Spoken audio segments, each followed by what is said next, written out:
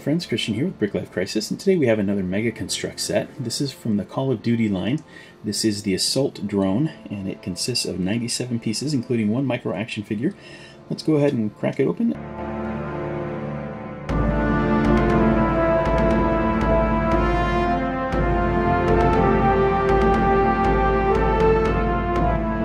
So this set originally retailed for about $10 here in the US. I was able to pick it up at Ross for $3.99. So if you happen to have a Ross near you and you're interested in this, you might want to check there because you might be able to get it for a bit less than retail.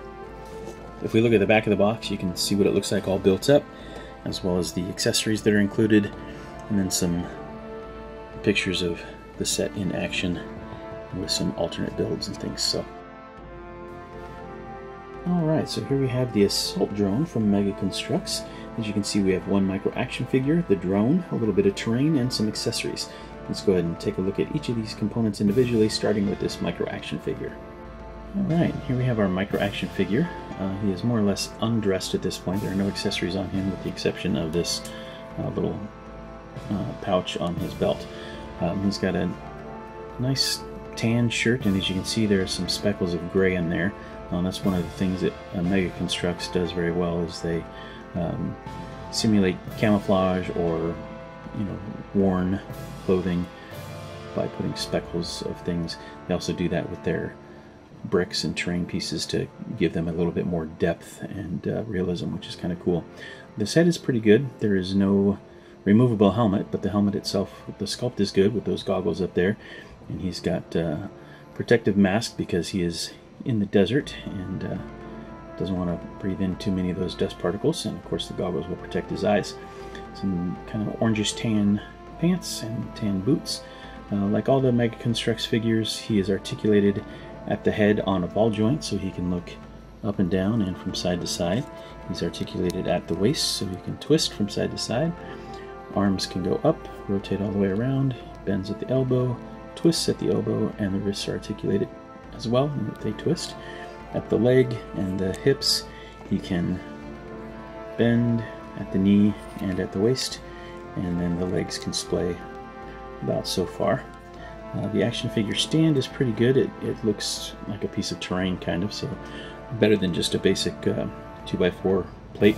He has a belt that has these little pegs on them, and that is their system for attaching accessories like this pouch. He does come with several accessories, so let's go ahead and put some of those on him so you can see what that looks like. And first up, he has this tactical vest, which is very well done. The vest has some of those little pegs as well, so we've been able to attach an extra magazine for his rifle there. And then around the back, you can see some more detail. There's also that hole there, that's a peg hole, so that you can attach a backpack that is also included, so let's go ahead and take a look at that as well. Alright, and here's that backpack, and it's very well detailed. As you can see, there are also a couple of pegs for accessories to be attached. That just slips right into the back on that peg hole. The figure also includes an assault rifle, which we'll take a look at in just a moment, but it can use two different sources of ammunition. There's the magazine that is clipped to his tactical vest at the moment, but it also includes a larger drum magazine type thing, or a belt-fed ammo box that attaches. This is kind of a cool feature. All of these weapons, or most of these weapons from Mega Construx, are modular, so you can take off their magazines, or in this case the ammo box. You can swap out barrels. The upper and lower is all one piece, but the stock is removable, and you can interchange these parts. You can add a scope to the top or a red dot. So they have some kind of cool customization available on these weapons as well. And so here we have that kind of ammo box situation, and that looks very nice. And there's the same weapon with the standard magazine instead. They've also included this sling, so you can pull the weapon over the shoulder of the soldier, and that's kind of a rubbery type piece, and it just slips over the barrel and the buttstock. That works fairly well. If we look at the other side and you look at the magazine, you can see the little hole there, and that is where the little pegs go so that you can attach the magazine to his backpack or belt or whatever other piece of accessory that you want to attach it to. Pretty cool. And finally we have the figure all decked out with his weapon, tactical vest, backpack, and everything else. As you can see, I've attached that spare magazine to the backpack this time. And overall, I think this is a pretty cool figure. This is not a named figure from Call of Duty, so this is just a generic in-game computer-generated figure, I guess. But pretty well detailed and goes well with this set. This is our assault drone. As you can see, he's got a rather large caliber machine gun attached. These treads are pretty cool. They're kind of rubbery. There's a little bit of give to them, and they roll fairly well. The smaller wheels in the middle don't really roll unless they get some traction. Otherwise, they miss a lot. But if you're on a carpet or something and putting any kind of pressure, they'll catch. But it looks pretty good regardless.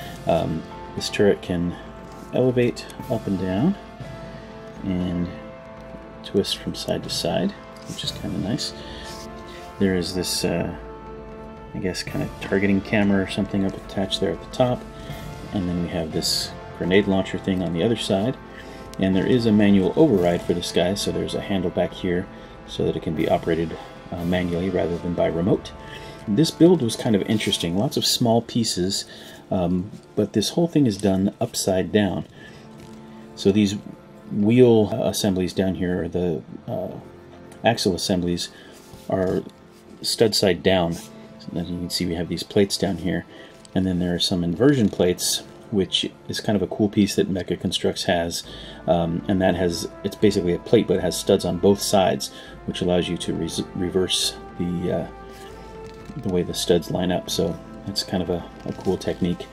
Here we have an ammo box for the machine gun, and I guess these are maybe rockets or something, or ammo for the rocket launcher, grenade launcher thing.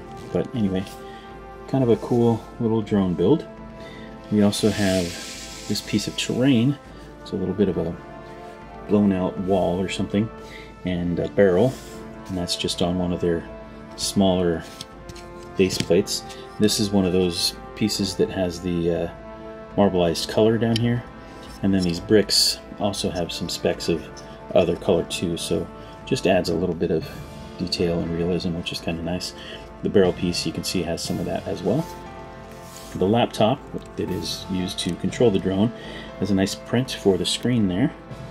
Hopefully you can see that. And then the keyboard piece, and then of course that can close up into a small portable thing. And that's about it. So as I said, this retails generally for about $10 in the US. I picked it up for just under $4 at my local Ross. Ross, if you don't know, is just a kind of a discount merchandise store where they sell mostly clothing and home goods, but they do from time to time have some toys available, and Mega Construx, Mega Blocks seem to be fairly frequent finds there for me. I found a few Lego things, but mostly it's been Mega Construx, and they also have some other cheapy Lego knockoffs, laser light or something, just light up bricks that don't appeal to me much. But anyway, this was $4, and I think a pretty good deal.